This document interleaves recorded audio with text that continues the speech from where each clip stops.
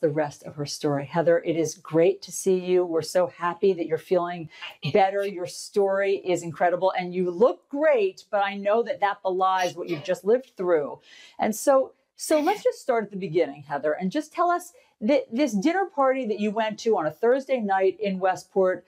Now, when you look back at that event, because you got sick and so many people from that dinner got sick, and there's so much question about social distancing, was there anything unusual or anything that should have been done differently about that party?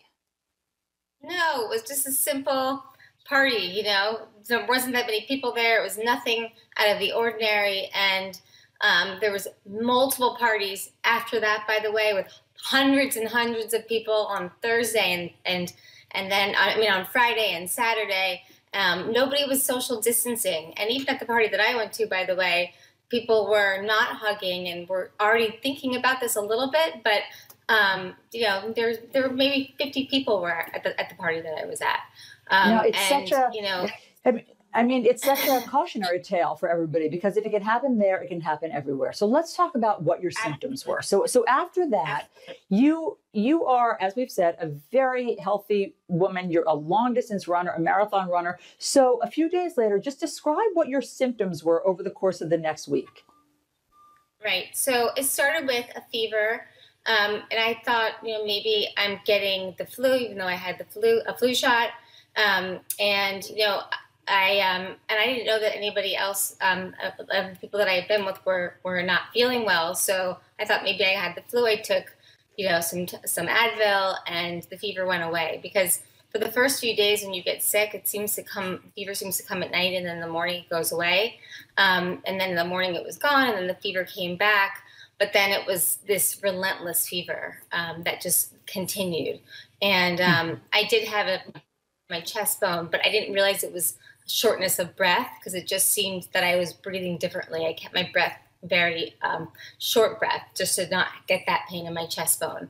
And then very the shallow. symptoms So you were having like a shallowness of breath. And then yes. it got progressively worse. So your fever didn't go away. Yes. You had all of these aches. You started having the intestinal symptoms. And what was the point? And we're seeing a picture of you looking desperate in the hospital right now and looking so sick. What was the point at which you realized you had to go to the hospital? I was very fortunate, because I was given the number to Yale COVID. They had a hotline, and they had nurse practitioners that were calling and checking in on me, and every day, actually. So they were the ones that recommended that I got tested because of the exposure and because of my fever. The test results took 5 days, which is just unbelievable. And every day they checked in, and when one of the nurse practitioners called me, she didn't like the way I sounded. And then she had a doctor come on the phone, and they asked me to take a breath. And when I did, I coughed very quickly. And so they recommended that I come to the hospital right away.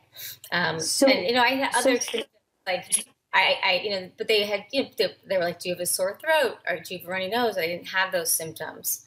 So sorry. What was it? And so you spent 9 days in the hospital, Yes. and those pictures of you look horrible.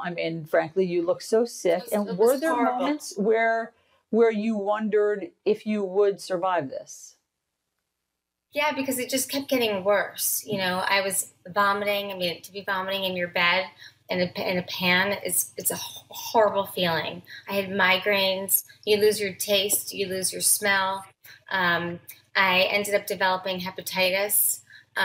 There was a day where they told me they may have to do a spinal tap. They were concerned about me developing meningitis. Actually, that was 1 week ago today.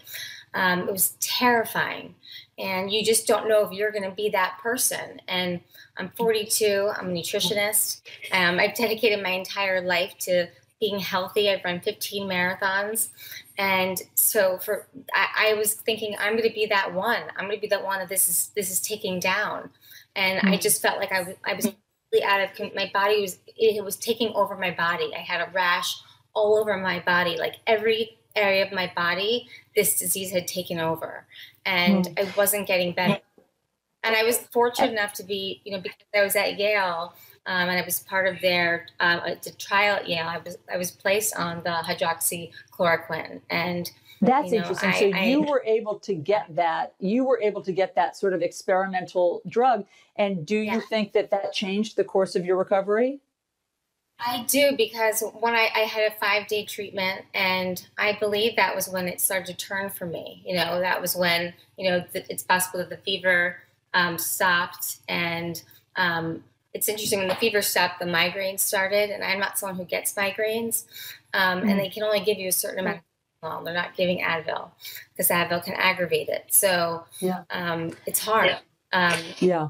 Well, Heather, I mean, I know that we only have 10 seconds left, and I know that you want to thank your doctors. And one interesting thing for people to know is that you were alone for most of the time in the hospital room, because they would appear via screen. You know, they're trying to protect themselves. And so sometimes you would only deal with people in this kind of futuristic way. But in the final 10 seconds, what do you want us to know about your care there?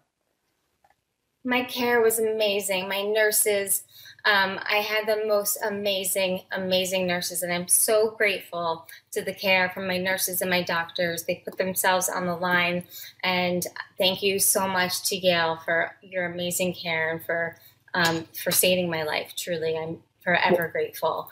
And well, Heather, also thank you. Let me get through this as a country. Yeah, so that's a good message. And thank you for sharing your story. That picture of you with your kids where it says coronavirus survivor is just incredible. Take the rest seriously. Stay home, Thank you. isolate, listen.